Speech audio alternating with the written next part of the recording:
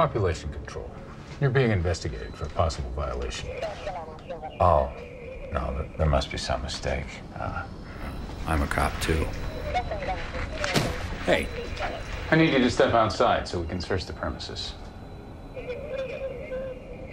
Okay, let's go. Come on, guys.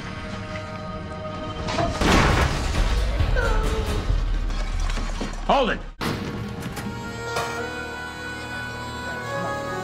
Leave her alone! Don't touch her!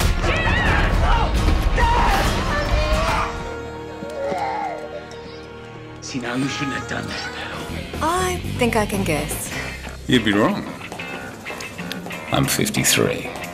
Guys at the gym reckon I look more like 35. I look after my body, inside and out. You do look good. Exactly. And I feel good. We've had a bit of a look at the young fella. Seems he died of a drug overdose. I've seen plenty of ODs, but nothing like that. Well, this was a massive overdose. Emphasis on the massive. We found these in his large intestine.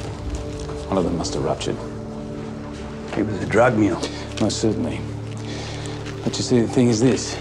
Those were the only two we could find in his body. There must have been more. Oh, what do you mean? Who had access to the body? Well, he wasn't in a locked compartment, so conceivably anybody. Did Jill carry?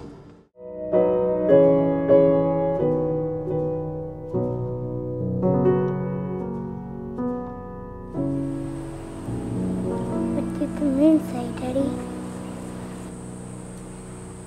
The moon said to the cowboy that when he returned him all his stars, the moon would turn them into angels, and they would guide the cowboy forever in the night sky.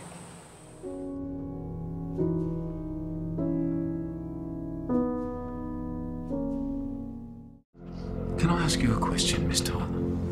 Sure. Call me Shona. You're new at this, aren't you? That's a personal question. No shit. What do you think your motivation is in questioning This me? is a tough gig. I mean, you looked the part. You got the folder, got the tissues, got the fake sincerity. But you wonder if you're going to be found out as a fraud. Have you bitten off more than you can chew? Is it going to be too hard for you? You're just a child. And here you are in charge of my release back into the world. Now, how does that make you feel?